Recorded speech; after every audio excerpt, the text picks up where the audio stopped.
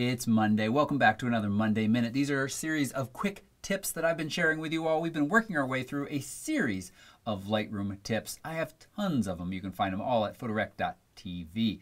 Today, I want to talk about personalizing and tweaking Lightroom to make it work best for you.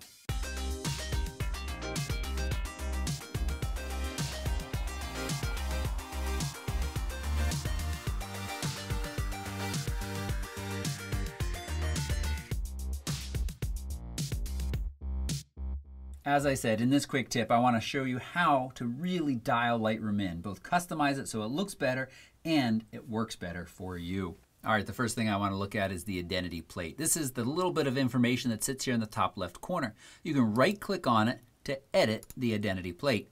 Now, you want to go to Personalized, and that allows you to put in whatever text you want.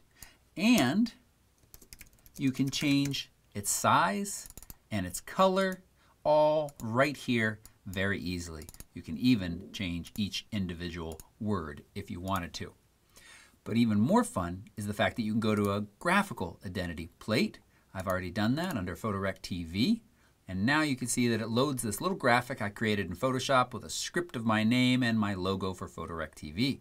But notice that you can even save individual identity plates, allowing you to easily switch back and forth between different ones.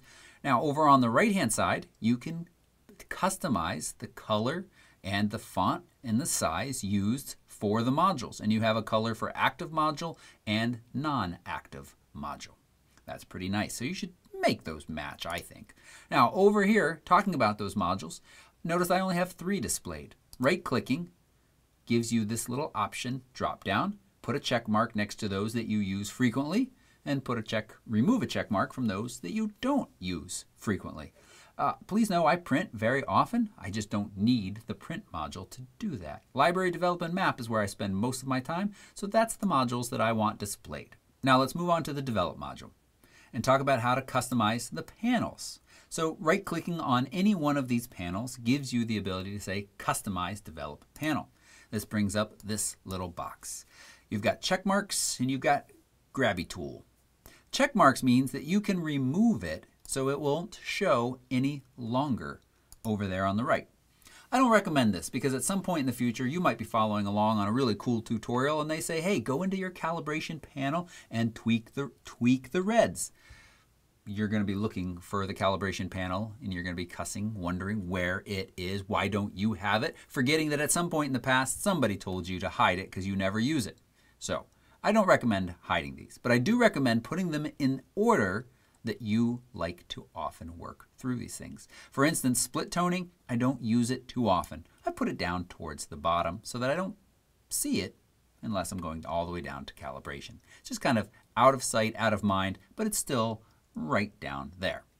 Now, you can also turn solo mode on, and that's just a very easy way, especially if you have less screen real estate, to be working on only one panel at a time. So I'm working in the basic panel, I've made some adjustments, and now I'm ready to go on to the tone curve.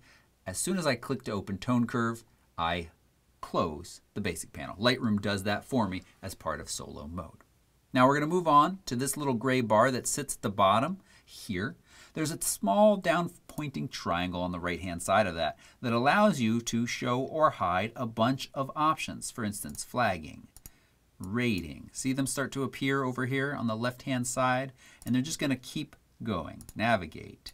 Slideshow is just a triangle that starts the slideshow. These are all buttons that allow me to rate or flag the images or start the slideshow or navigate to the next image in the group, however you want. I don't turn these on because I use the keyboard shortcuts. Flagging, I know those. X for rejecting, a P for picking, a U for unflagging. Rating, I use the 1, 2, 3, 4, 5 on the keyboard, or 0 to remove.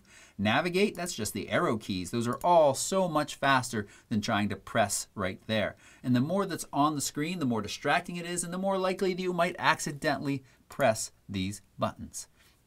The one exception to that is I used to accidentally get into soft proofing from time to time. The keyboard shortcut is S. And when you get into soft proofing, everything changes. And you can see there's a white box, and I could never remember what did I just accidentally hit that gets me into soft proofing. So I can see that I've got a check mark. I've put soft proofing on. I can simply check it here. I know now that it's the S key that toggles it on and off, but until you remember that, it's kind of annoying figuring out how to get out of soft proofing. And I do leave my little views on because this is a great way to see a split screen before and after. So I leave that on because honestly, I haven't remembered the keyboard shortcut for that just yet. Hey, if you found this useful, give it a thumbs up. I'd really appreciate that. And if you're not a subscriber, hit that subscribe button along with that little bell so you'll be notified of future tips, tricks, how-to videos, travel videos, and here's some nice drone footage. Thanks so much for watching. Bye-bye.